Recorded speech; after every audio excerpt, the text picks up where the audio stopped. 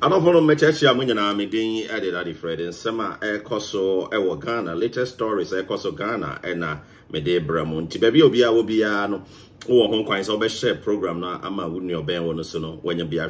na ono so achre najene. It's a reporter Mensa can HRS. Economics Intelligence Unit EIU or more Ediaba say NDC Amanyoko 2024 abatono say omode Mahama kujina party no ebelusu cheso mbedi nkugu. According to reporter omode aba womochire say April 13, 2022 na report no ebaye na womohwehwe mu a omaye no ehu say Mahama 2016 o conteste ye olusu ye 2020 o conteste ye olusu ye enti ansana womobetimi awene elections no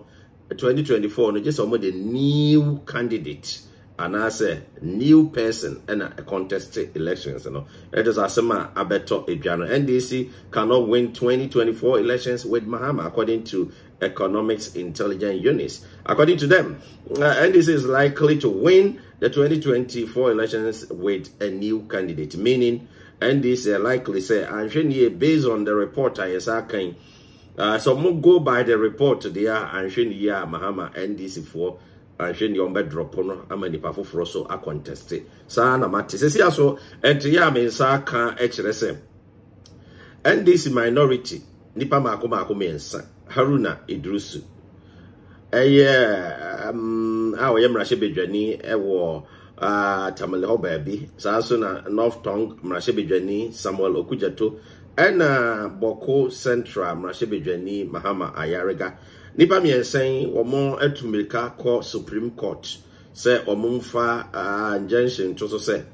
be ya yilevi no a Ghana ban ebe implement na na do asan aye mra 1st May Ghana be sha ase age yilevi no omo say omunfa mran to so say be ya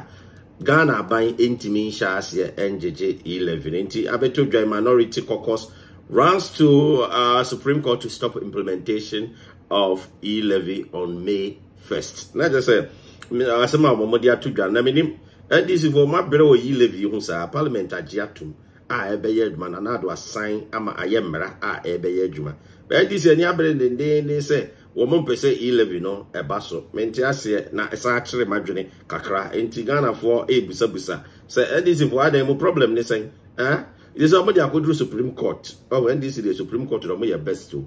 Ghana health insurance, national health insurance, Womodiba, and this is what they call Supreme Court. So they be Omontiasia, Womodi free senior high school, but the same time they call Supreme Court. And this is the I did be a bagan and Edim Puntu Baba. This Omodi call Supreme Court say, Womunya is added into e-levy, and then say, Womo a day are called Supreme Court.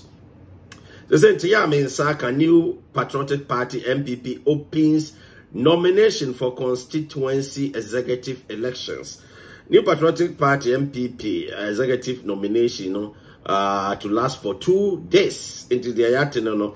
Nomination fees go for 500 Ghana cedis for constituency chairmanship and then 200 Ghana cedis for other positions. Internet is asema abeto eja enono. The MPP amanyo kuono. And yeah, yatis or might be nomination, Mama Hong Kong. So will be a person contest a executive position be a don't be to make of forms. Na wa fail it na fee what me a contested position. Ain't say Ashas ye na 19th, right? Ain't Ashas ye pepe. Let us say the abeto eja eso and I don't from this year I mean no say and ya yensa ka and you know, abetudra say HRS. I don't know. As sama, yes, a wabruni, edibetudra interview obey ye can yin no. If you mua abetudra any sama yati any reporter, any investigations I ye, yes, you say, send something now or the buy in and tro in contumpo, or the buy and put I into or the buy in per se. Or blackmail Nana do Danko Kufuado. Say ni din a good animasi. na obenya bibi afiri mu na afi se NDC for hyehyɛ akyiri se sen wo se be ya wo betima sei na Nana Addo din na nhwemu no ba akokora ne se wo se ohun Nana Addo 2014 na wode na sha ase kasaye emre bi so ye ni interview ono attitude da se enam ho sinadoye so ena ohun Nana Addo na che se nkontompo ena watwa no kore bia nim asaba waka no sa attitude da se onim ho sinadoye ba bia asa betu dwa me hu se ho sinadoye kora no na one no ewo bibiye de abetu dwa te se allege se na one no wo mpna twe de abetu dwa internet che se wo hwema asama wode to Nana Addo so nyina no enye Nana Addo na ho sinadoye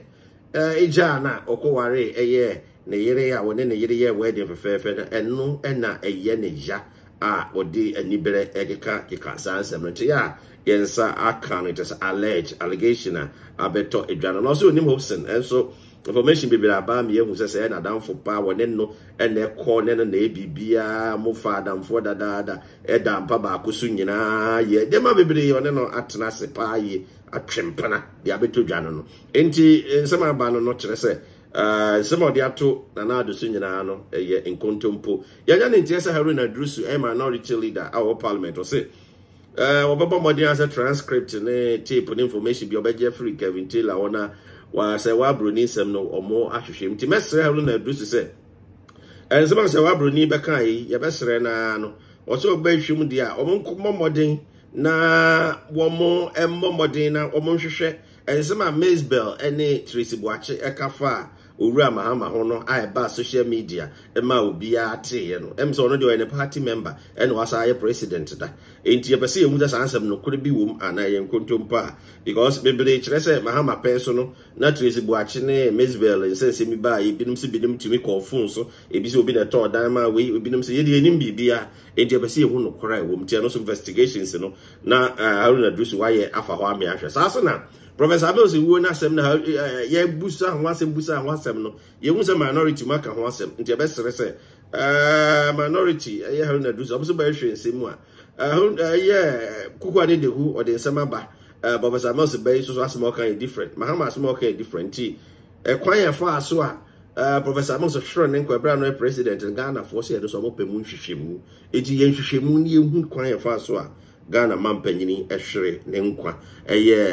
Professor Amos ehwere ne nkwa ya because ebinim se na ambulance obinim se na ambulance ni ho ebisi na CCTV camera na edum bisi se yemhu no kora ewum ebinim se wu anopa binim se wu awia binim se ye de ne hospital anopa binim se ye de ne hospital awia enti e besere se Haruna Drusu some investigations no so be ye na afi ye hu no kora ewo asem num sa so na adofo nom enti ye nsa kan ya watijan enkane NDC amanyoko na oye organizer o de atudwa se NDC for no e wo se wo mosesa leadership no sa no waka o se NDC sesa leadership no and new names emerge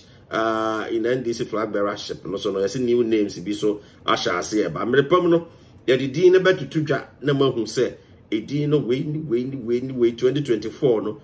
wine na say yes wo mo ebe contest ba yenya ne ntie se